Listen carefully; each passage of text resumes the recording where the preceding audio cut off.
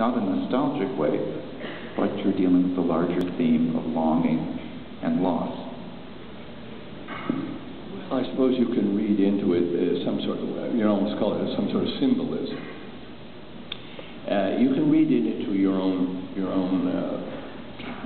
symbols, whether they're public symbolism or private symbolism that each of us have, and what you carry to it. Each of you will bring your own source of reference when you look at a painting of mine. I don't particularly see them as sad, though. I feel that if I've done my best, I've done a pretty good job. Now, yes, you might say, well, the colors are not overly bright and joyous. That may be, to some extent, the nature of the egg tempera medium. It's not a bright, garish. If you're looking for a Kodachrome in there, you're not going to see it. They're almost more tonal than anything else. And that, I think, comes out of drawing. And if it strikes people as I say, a little bit on the negative or sad or something, it certainly wasn't meant that way, and it's not planned that way, I guess.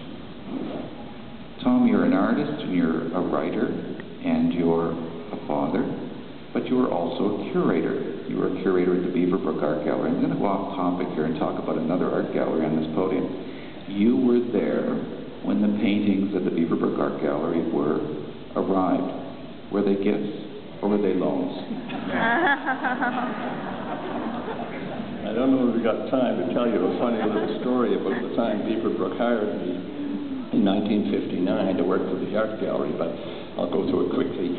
He literally asked me to wait in the kitchen without any food while he went in and had his lunch, and then he went and had his afternoon nap, and I was still waiting, and he came out around 3 o'clock, and I was ready to faint, and he said, glowered at me, and Forrestall, he said, what are you standing around here for? He said, you've got the job, get to work. So that was fall of '59, and of course, perhaps some of you have heard about the rigmarole over $100 million, and I did get embroiled in that. And Beaverbrook, when he hired me, he said, your job will be to look after the permanent collection. That were his very words. And that was more or less the gist of my, as a witness for the gallery.